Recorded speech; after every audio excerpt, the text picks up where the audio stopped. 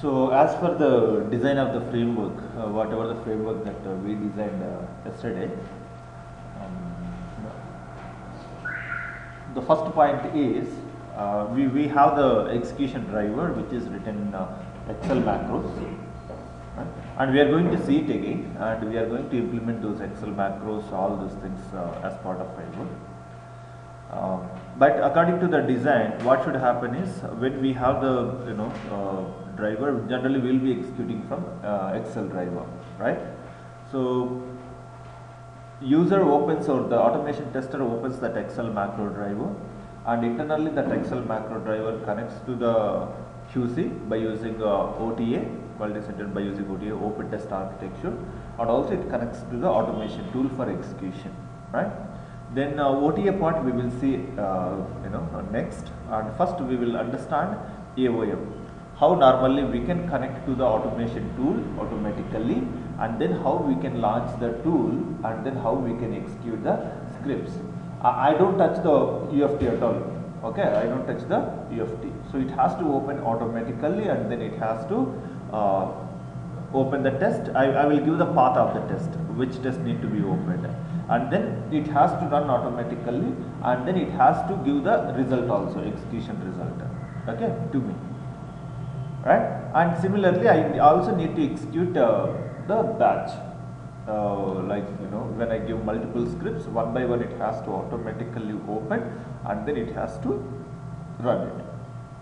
Let's understand that now. To do that, normally we write AOM. AOM stands for Automation Object Model, and what is meant by Automation Object Model exactly is, by using this approach, AOM approach, we access the API of the tool, Application Programming Interface, API of the automation tool. Tool is nothing but UFT here, or QTP or UFT, whatever it is, we write same AOM, okay, and we can by using this API, or by accessing this API, we can do all the settings, whatever the settings required in UFT or QTP, we can do all the settings programmatically, and we can also do all the configurations, like once you open the test, the libraries whatever you want to load, or the repositories whatever you need to associate for that test, everything you can do outside the UFT by using this AOM. Also, this AOM deals with the shared object repository as well, okay. So in case if you want to handle the shared object repository to retrieve the path of the object, test object in the repository, like normally when we say to access an object in the script, how do we do that? Browser dot page dot something, like we have to give the complete hierarchy in the script. That's what we have seen as of today. But going forward, the other way of scripting is when I provide the logical name, just I give the logical name, what is the name that I have given to locate the object in the shared repository, or usually it should be shared repository, not local repository, okay. Then when I just give the logical name, it has to automatically fetch the hierarchy of that object, how that object has been stored in the repository, and should should execute the script. So that means that I don't need to write the complete hierarchy of the object every time, and then I just give only the logical name. Then it should automatically fetch the class of object, what class of object it is, and then what is the hierarchy of that object stored in the repository, okay. And that is the reason we were following the unique naming conventions in the previous script, okay. So why I have changed browser name, page name, or the objects whatever I added to the repository, why I was changing, why I was giving unique names, because of this, okay. We are going to implement this kind of approach going forward. So this AOM normally deals with this tool QTP and UFT, and also this AOM deals with the repository as well. But for both, we have got two different API objects they have given, two different objects that they have given, okay. So we will see both. First we will concentrate on QTP and UFT, and then we will concentrate on shared repository, but both are important here, okay. So now let's come back to the AOM with UFT. QTP or UFT, as I told, both the same. Same kind of program you write, not too much change, not too much change here.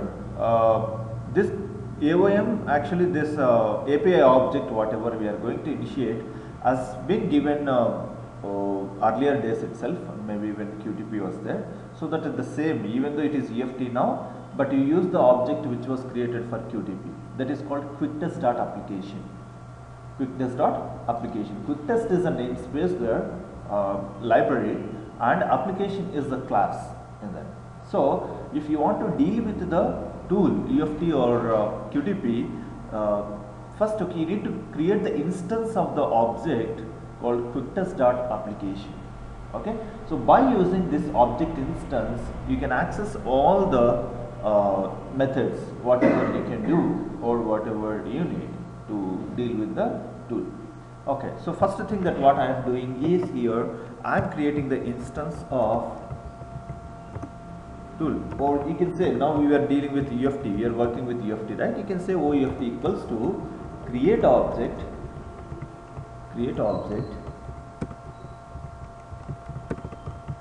QuickTest.application, create object QuickTest.application.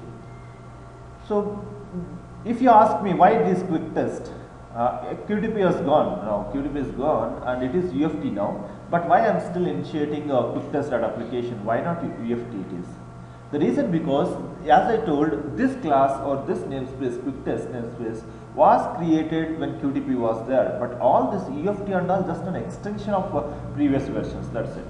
So, you know, since this class was defined, all the methods, everything was defined earlier itself, they are continuing the same here. Because if they redesign, then they had to change a lot of classes, lot of methods and all. You know, it is going to be huge efforts.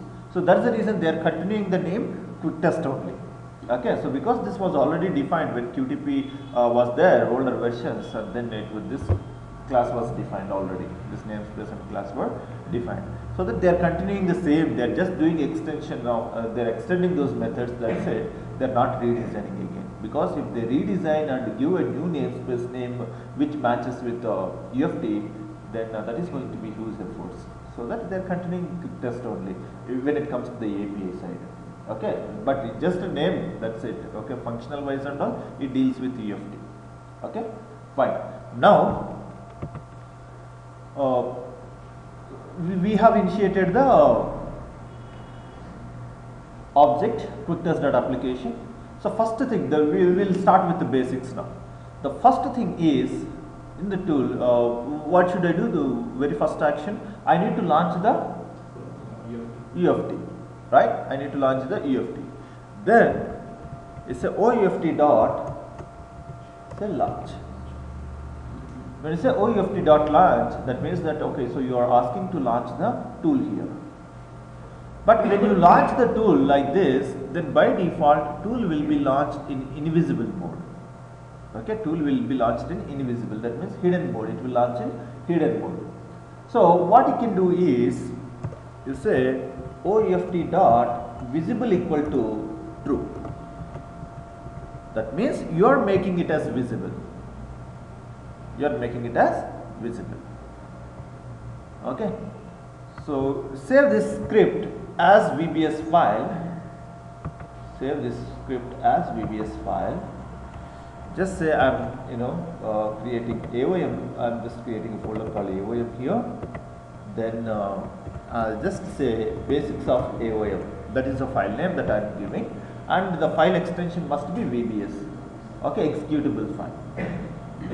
Say okay, and then open that folder where we have saved the VBS file and double click on it.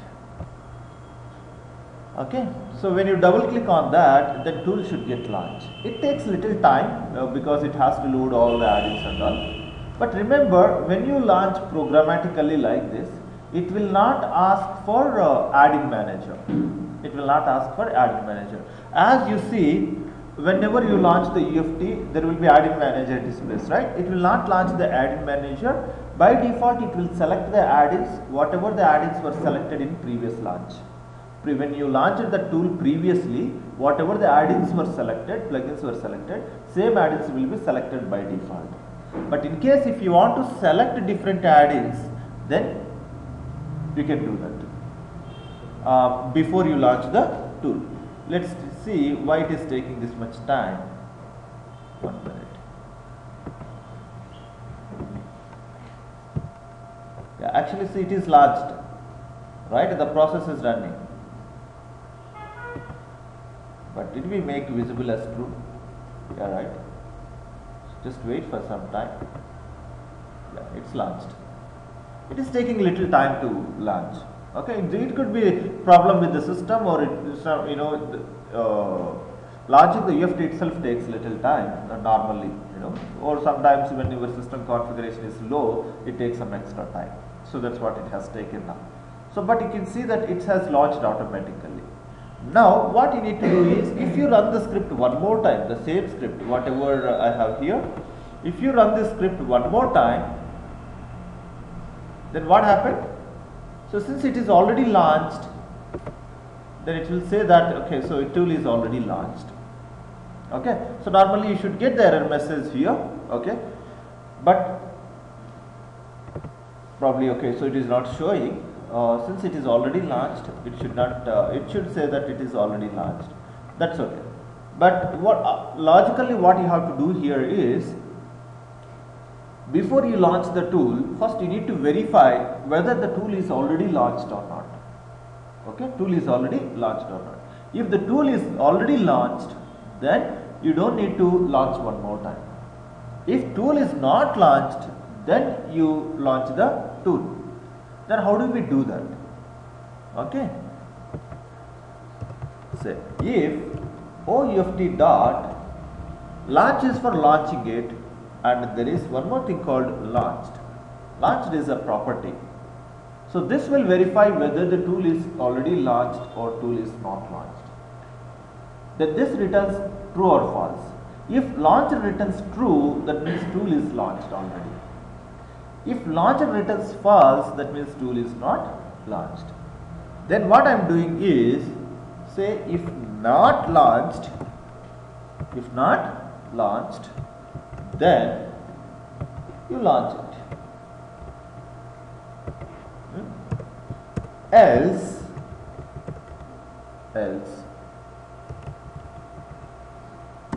give a message box saying that. Okay, tool is already launched. Okay, tool is already launched. That's it.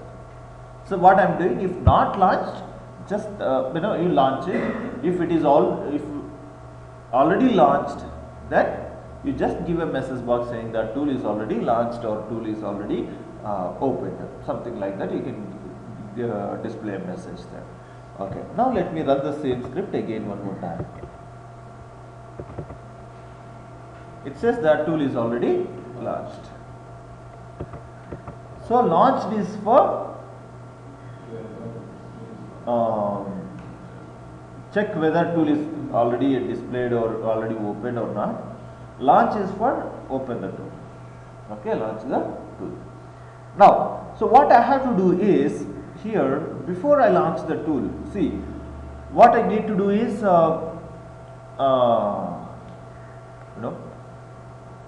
add-ins might be different from application to application. Okay, so here probably we are working with web-based application, or you may need to work with the Windows-based application, probably .NET or Java or something like that, right? So what I have to do is, whenever I launch the tool, probably I need to select the add-ins. Right now, let's see what are the add-ins selected. ActiveX and Web. These two add-ins are selected by default when I launch the tool. Why these two add-ins are selected? Why not others? Because when I launched the tool previously, when I launched it manually earlier, I was selected these two add-ins. Okay, I had selected these two add-ins, ActiveX and Web. So next time when I launch, it is taking the same add-ins here. But now this time when I launch, I need to select different add-ins. Maybe I need to select Java and is Java add-in then, or maybe I need to select Visual Basic and Web. Okay, Visual Basic and Web. Then what I do is, now probably I am just closing the tool again. Okay, I am closing the tool. So if tool is not launched, I need to launch it, but before I launch, I need to select the add-ins. Remember, new add-ins can be selected before you launch the tool. Once the tool is launched, add-ins cannot be selected, new add-ins cannot be selected. That's a basic rule here. No add-ins will be selected before you launch the tool. Then what I am doing is here, okay, to select the add-ins, required add-ins, first add-ins must be stored in array. If it is a single add-in that you want to select, you can directly give the add-in name to the method. But if you are selecting multiple add-ins, then you cannot directly provide the add-in name, single add-in name there to the method. So you have to store those add-in names in the array, and then you can pass the add-in collection there. So you have to use array there. Then what I am doing is, say add-ins to select, add-ins to select. Then what I am saying, array Visual Basic, comma, I'll say web. So two add-ins I want to select, and both the add-ins I am giving in array. Then how can I select these two add-ins? Then UFT dot, there is something called set active add-ins. Instruct UFT to load the specified add-ins. Then you just give this list.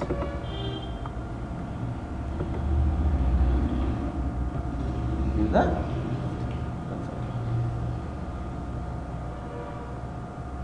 UFT dot set active add-ins, add-ins to select. Whatever the add-ins to be selected, you just give.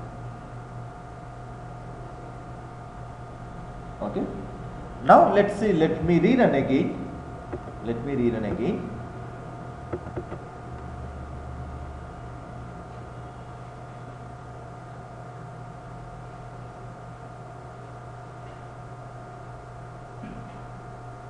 So it takes little time to load the tool.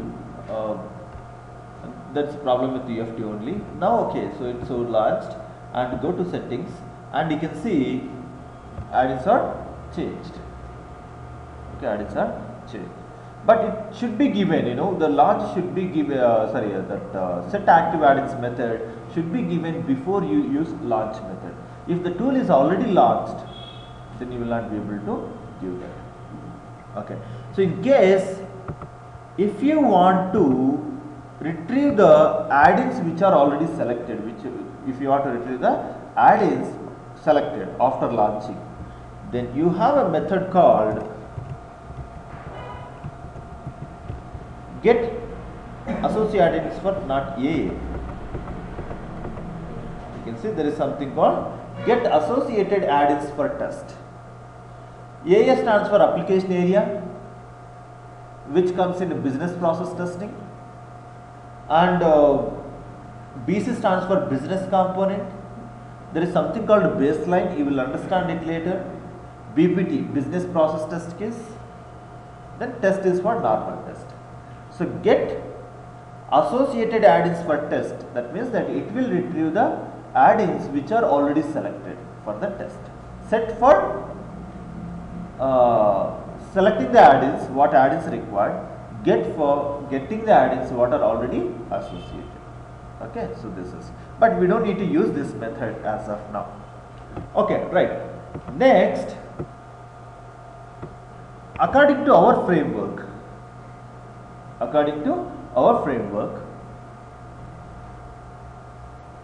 we will be having one XML file where we set up the configuration, because tomorrow, in case if somebody wants to change the add-in, again they have to come to the script and then they should do the modification. Again there is a script level modification required. But when you are defining an automation framework, so maintenance should be very easy, and once you completely implement that framework, script level changes and all should not be required. But in case if it is extremely it was not exist earlier and it has come new, probably you may need to do the script level change. But when it is a maintenance kind of work, like selecting different add-ins, selecting different test data, or maybe something like that, tool configurations or all this, script level modifications and all should not be required, should not be done much. So in this case, what I have to do, in case tomorrow if somebody wants to select a different add-in, then if you give like this, again they have to come here and do the change, right? So for that reason, what we did is to reduce this maintenance effort or to reduce the maintenance work. In our design, we have given something called XML file there, right? Configurations.xml file that we have given. So in that configuration and tool settings, we will specify what are the add-ins need to be selected. In the XML file, we will specify what are the add-ins need to be selected. Based on the add-ins that whatever we provide there, then tool should launch it automatically. Tool should select the add-ins.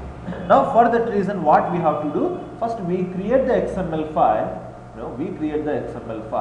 and then accordingly we will load the add-ins. Then how do we do that? So first you create the XML now. Configurations. I'll create a folder first,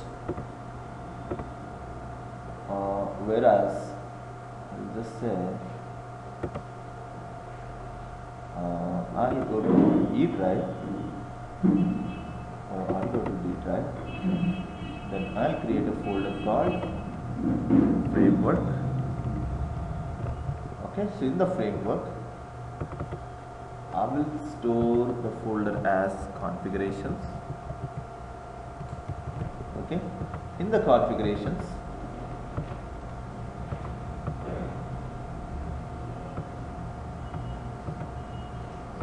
we'll say okay, I will give it as tool settings dot XML, or by default it will be saved as XML only, right? Okay, so I did saved as an XML. Now what I'll do is I'll just give the root tag as config, and we just specify this. Okay, then I will say first visibility. Okay, so visibility, then if I give true here, tool should launch in visible mode. In the XML configuration, if I give true, then tool should launch in visible mode. If I give false here, so then tool should launch in invisible mode. Okay, so you have to change it. Then next, I will say add-ins.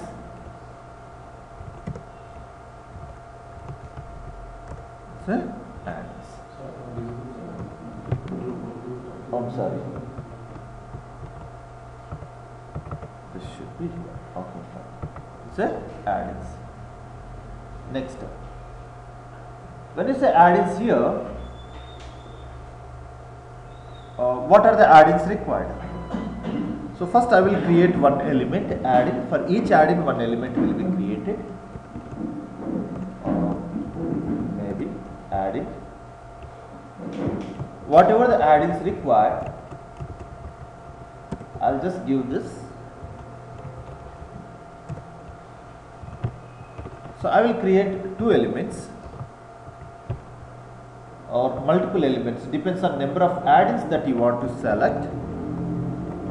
Okay, depends on number of add-ins that you need to select. You can create the elements. If you want to create one more add-in, then you can just give like this.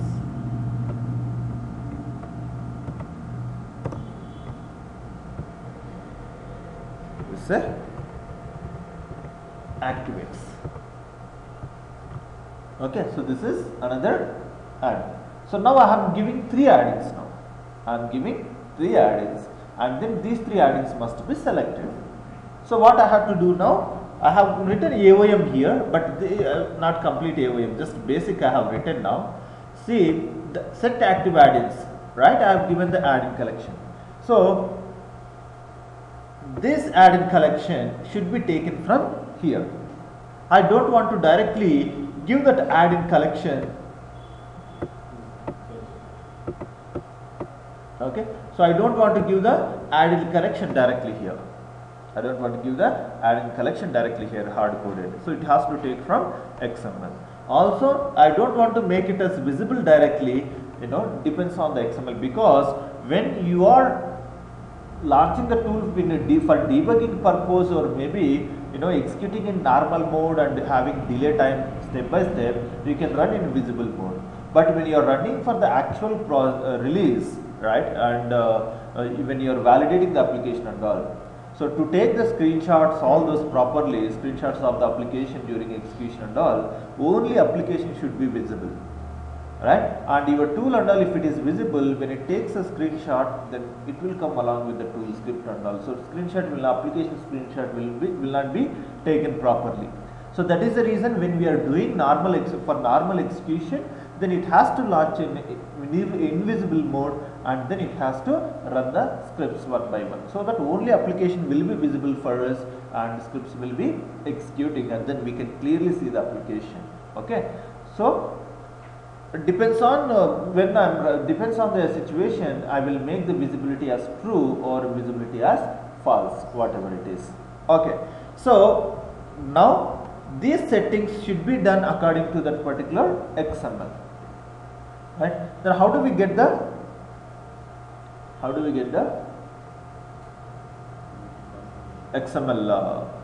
we read that XML, and then how do we do that setting according to the XML here? We have to initiate the XML DOM object. There is one more object called XML DOM, which we have already learnt in VB script, right? So we need to use that XML DOM object here, and then we need to read that particular configuration from XML, right? Then how do we do that? How do we do it? Then you say set OXML equals to, or you can say you will be having two XML files. One is for loading the libraries and repositories, and the second one is for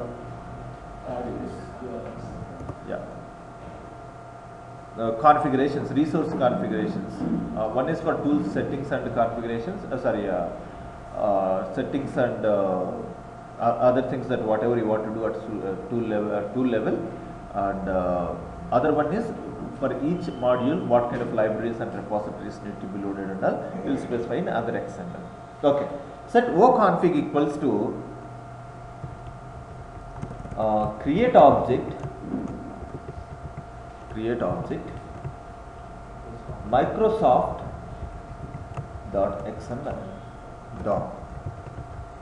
Microsoft.xml DOM. Okay, fine. We'll make it as oconfig file, but anything is just not a matter. This variable name it is. That's okay. Then what you have to do is, you have to load that XML first. You have to load that XML file, that config file, XML DOM object dot load. But the problem is here. Okay, if I will give that XML file path. Okay, so where I have created this, just let me open this folder path where exactly it is.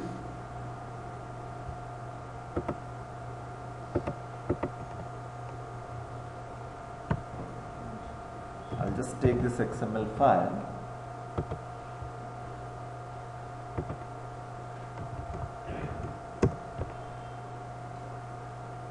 Okay, now I have given the absolute path of that particular XML, from which XML file it has to read. But one of the problem is here, the path whatever I have given. See how the path has been given here. So the absolute complete path has been given directly, but in the reality, the path will be changing from system to system. Now when I am setting the framework in this system, I have followed this path, or maybe I set up in a D drive, and then in the D drive I have set up.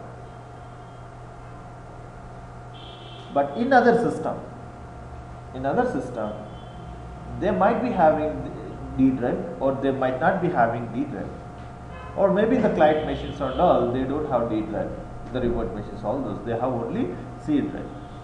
So they will set up the framework in C drive, they will check out to C drive. Then in that case, then file cannot be located, right? File cannot be located. So you should not hard code the path there. So that's the reason what we do is we will change little bit now. Okay. So what I am doing is I am creating one system environment variable. We will parameterize that path also, framework path. So what I am doing is I am going to create environment variable at system level. Okay. Then I am creating a new variable called framework path. Then I will give, say, D framework. I am giving root folder path here. So in every system we do this setting, so that it will be taken. Tomorrow if the path gets changed, I don't need to change the script. I can directly come here and do that. But manually I am creating that, but that also should be automated. So as I told, we are going to create macro files later, or Excel driver file. From there we need to do this setting as well, creating the parameter. So script will take the path from this particular parameter. So what I should do is now, to avoid the hard coding of the path, I will read the root path address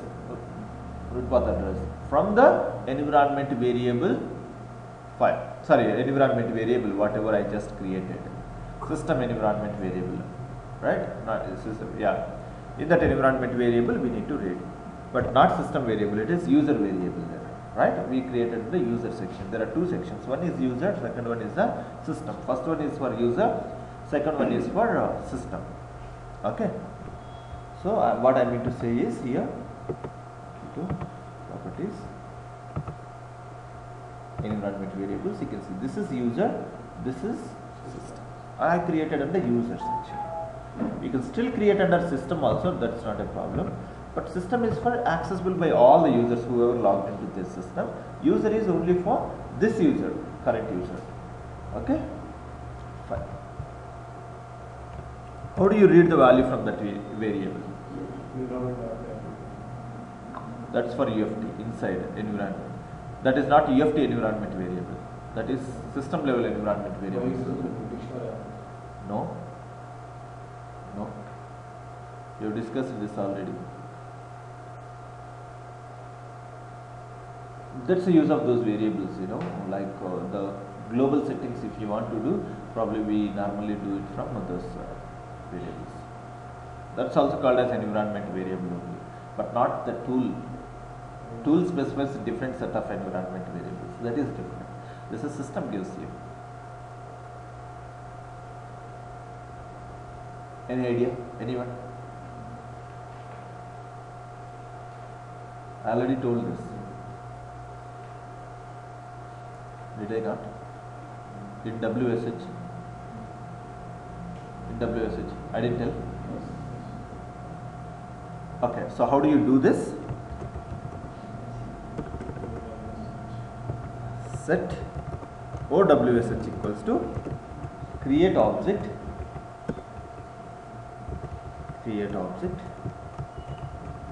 WScript dot shell.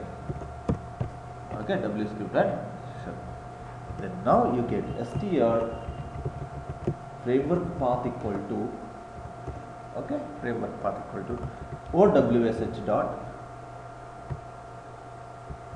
environment of, if it is user, just give the user type. If it is system, then you don't need to give as system. By default it will take the system. Since we have created under user section there, you have to give as user dot item of give the parameter name. Remember, parameter name is case sensitive. Say framework underscore path. Is this the parameter I have created? Yeah. So what this will do is, it will go to this parameter under this section and it retrieves the value of it. In case if the parameter is not there, then it will return empty value. If the parameter is there, it will return the value whatever is set. If the parameter is not there, then it will return empty value. Okay. So what I'll do is, now before I give that path directly, because sometimes user will execute without setting doing that setting, right? So in such cases script will fail, because it will not get the path. So my validation will be, before I continue with my scripting, first I will verify whether the path has been set into that particular variable or not. If it is empty, then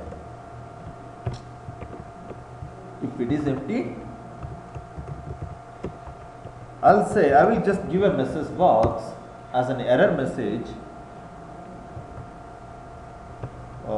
Say, okay, framework path was not defined in the user variables, system environment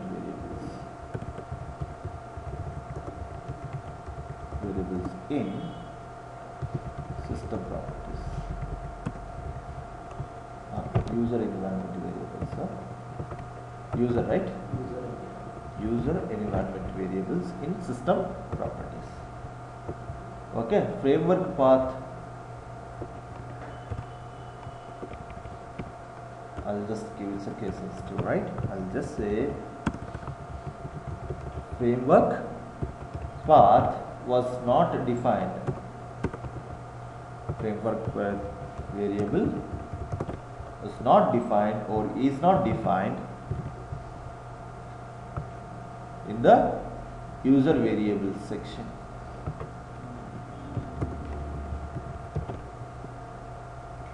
Right. Okay. Then to set up the variable, okay,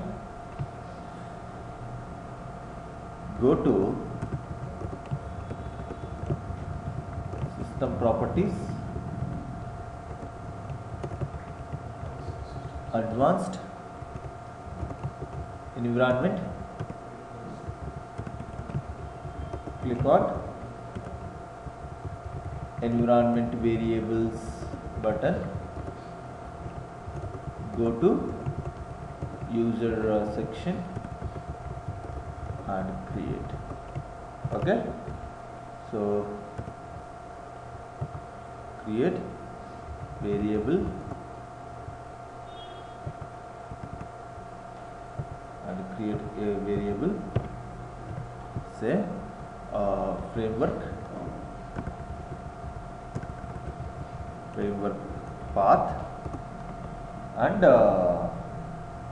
what is that? And give the framework root path. That's it. It will be very clear. Message will be very clear. Then what it should be done is wscript.get. That's it. Okay. Now, so here what I am doing is, instead of taking this,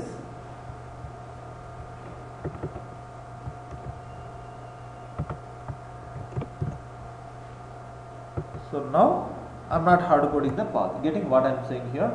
All these are just for a maintenance purpose. Scripting wise, it will take some time to write the script and all. But you are giving as much as flexibility that you can.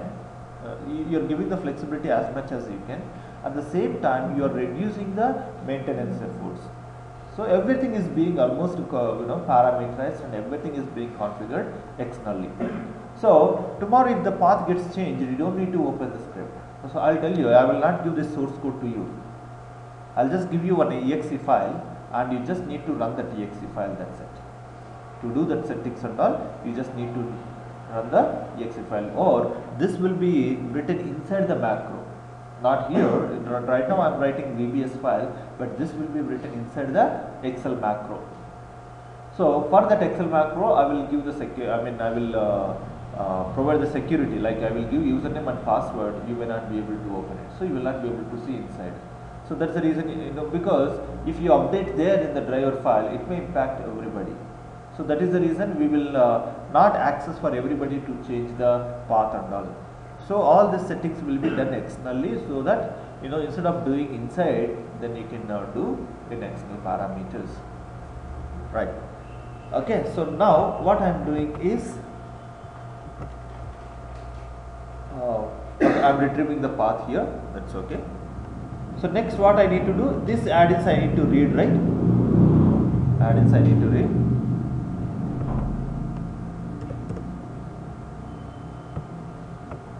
So before I set up the add-ins, I need to get the add-ins from XML. Set O add-ins element equal to OXML dot, sorry, what is the file that I have created? Config file, right? Config file dot get elements by tag name, get elements by tag name, or did I tell something called select single node? Select single node. Yeah, so you can use select single node. I am saying get elements by tag name, anything is okay. This is how I created, right? Add it. But before you read this XML, first thing you need to verify whether this XML is properly structured or not, right? Sometimes when users are changing that XML, they do the mistakes, right? So in such cases you will get the parse error. In XML doc we have seen that. So before you read that XML configuration file, you verify whether that the configuration file is correctly created or not. Then what you do is, before you read this, you just give like if oconfig file dot parse error dot error code is not equal to 0. What does it mean? There is some error. Then message box, okay, message box, there is an error found in, there was an error found, okay, let's say an error found in XML file. Error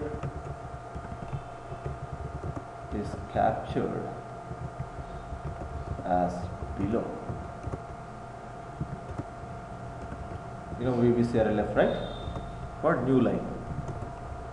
So just give the message saying how do you retrieve the error message exactly? You say parse error dot reason, wscript dot quit.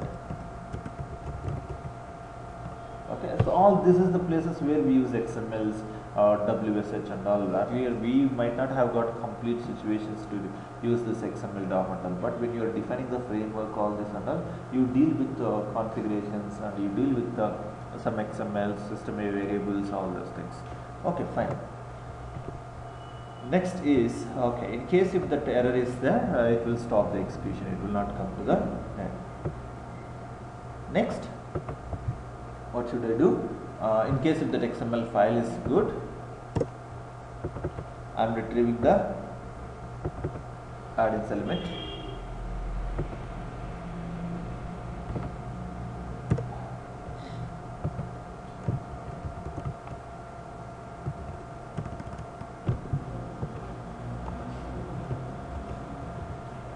You can can say all or add-ins to select equal to array. What is that array function does exactly?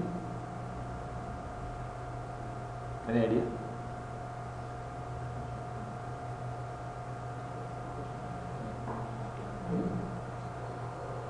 What that array function does? Convert a scalar variable into array variable, and when it converts into dynamic array. Okay, so I'm just making that as an array, or you can just say div add-ins to select and dynamic array. You can make it as why it should be dynamic array here, because sometimes I may give only one add-in, sometimes I may give 2 add-ins or 3 add-ins or 4 add-ins, something like that. Add-ins may be extended. So since it depends on the application that you are working on and depends on the module you are working on, you might need to select a different add-in there. Okay, so in such cases, it has to be dynamic array, because we don't know how many values will be coming into that. So values are nothing but names of the add-ins. Okay, now what I am doing is,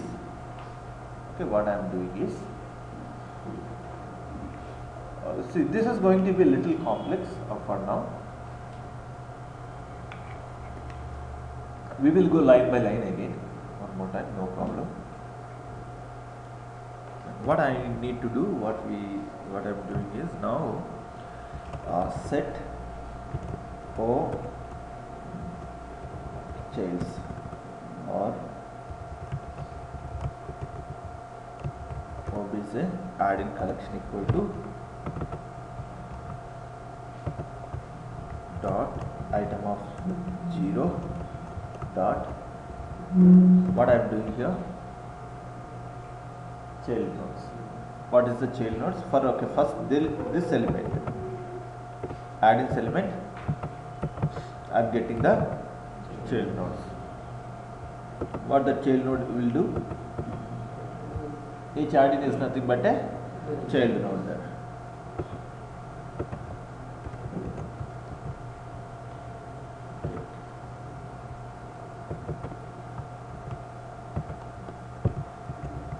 Total add-ins equals to, what is that length? Give the count of the nodes, right? Dot length gives the count of the nodes. Then reading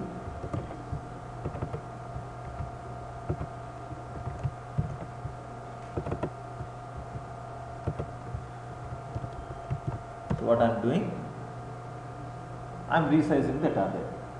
I am providing the size of the array according to the number of add-ins given. If 3 add-ins are given, size will be 2, 0 to 2 it will be. If 4 add-ins are given, that array will be,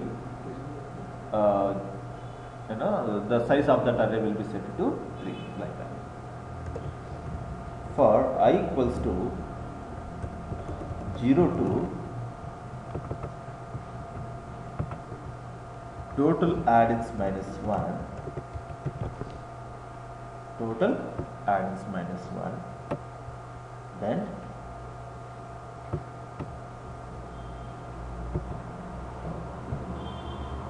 where is that? Add-ins to select, right?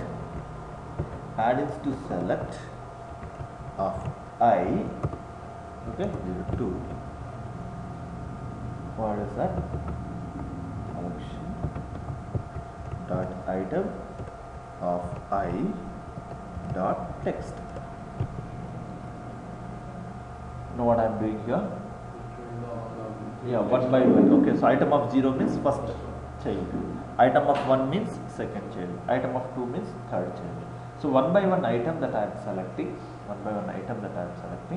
and then I am passing to respected index size of the array. Now you don't need this. If 3 add-ins I have given, 3 add-ins will be coming into this. Okay, you just give the array here. Just give the array name. That's it. You don't need to give the index size or anything, just give the array name. That's it. So we are reading from XML, and then we are reading from all the add-ins we are reading from that XML file, and we are storing here, and then we are passing to the next. So we are launching it. visible true or false.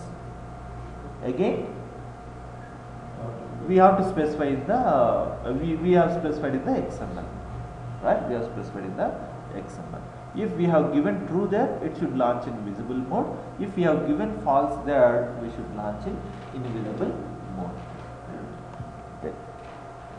Okay, so what I'll do is we'll say set O visible element, any variable name you can give, then you can say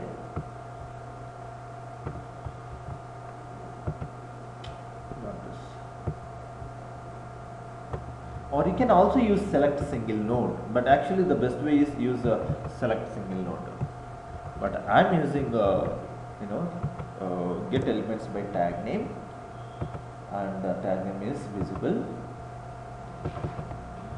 Okay, so BLN visible equal to this dot item of 0 dot text. Okay, so select case use case of BLN visible case true, because that will be written as a string value. Okay, so that's the reason I'm just saying this, and I'm setting it, this will be boolean and this will be taken as a string when I read that from XML.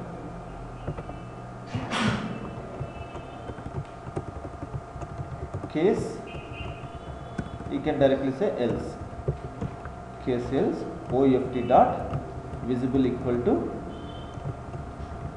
false and select.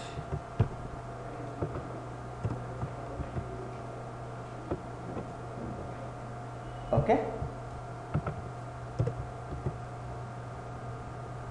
so I'm just reading everything. You can directly do those settings inside the script, that's not wrong, but the only thing is every time you have to spend a lot of time in changing it. Okay, so tomorrow if the configuration gets changed, you have to open the script and then you need to keep changing. So instead of that, we are doing everything from XML.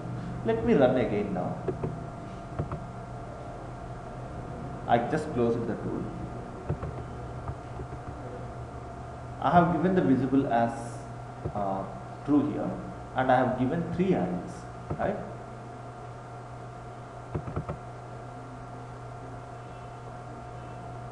XML is proper. XML, there should be no issues in XML. Just wait, let the tool gets launched.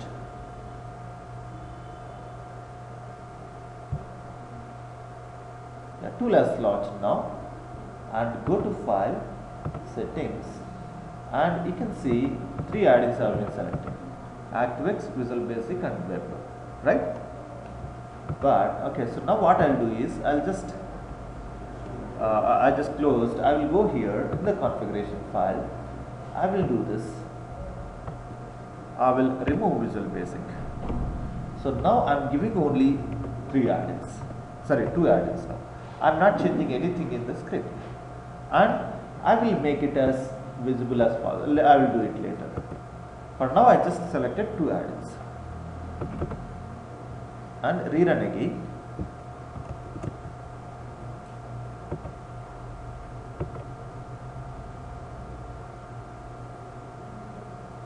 Just wait.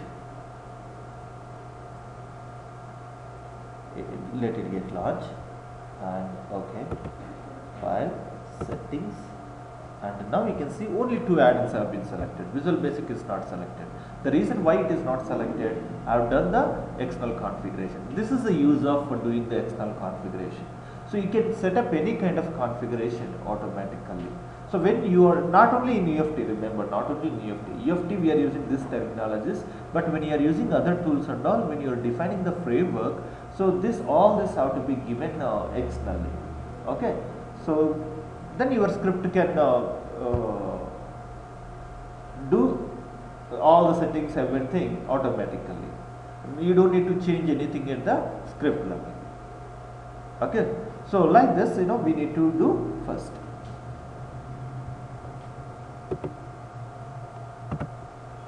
Okay.